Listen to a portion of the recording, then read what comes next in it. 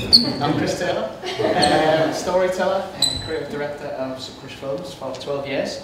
I'm thinking about the best piece of advice I was given. It was kind of know your story. Your story gets you work. My story is, and this is the story of art, and this is art. It's my son Art, not Arthur. He likes to be called Art. I once called him Arthur, and he went, no. So he's obsessed by story. He wants to tell stories all the time. Some of them don't really have any words in them, but they seem to have a point, and we always end up laughing together at the end. He's the reason I'm in love with story again. He's taught me to be brave, kind of just open my mouth and see what comes out, and kind of follow the story down the rabbit hole. And he's two.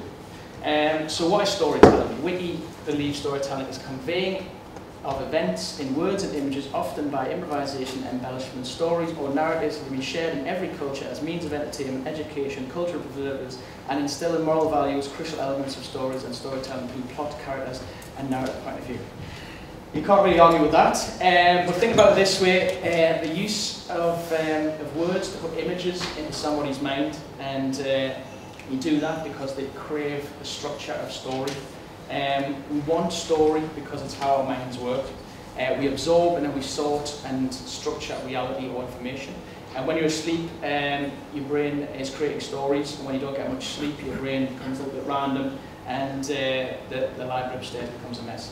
So here are my 5 to-dos of storytelling, the main points to think about when you're thinking about your next marketing strategy, website, brochure, or even a sales presentation. So know your audience. Each person brings a completely different perspective to the viewer. It's made up of all their life experiences. In other words, we all experience the story differently, so you must understand what your audience wants.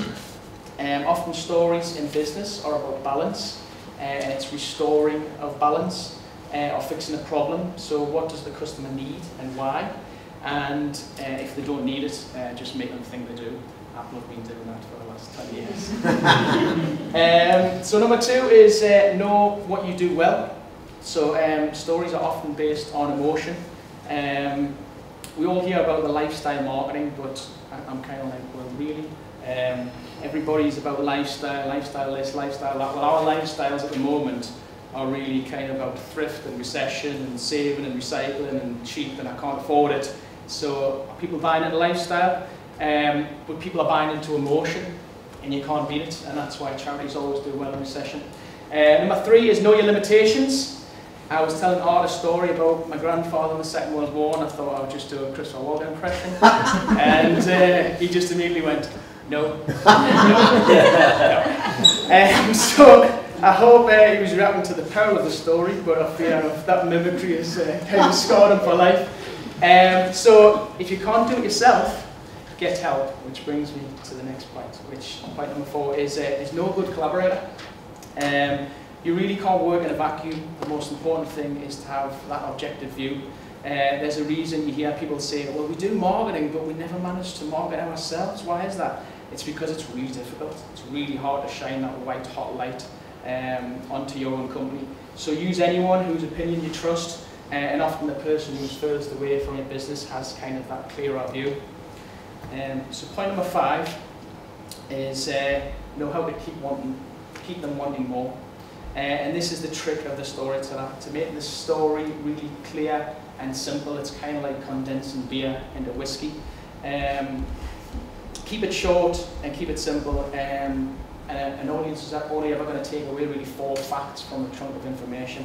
It used to be 7, but we've all got ADHD now. So and the last one is passion. That's really 6 points, but who's counting?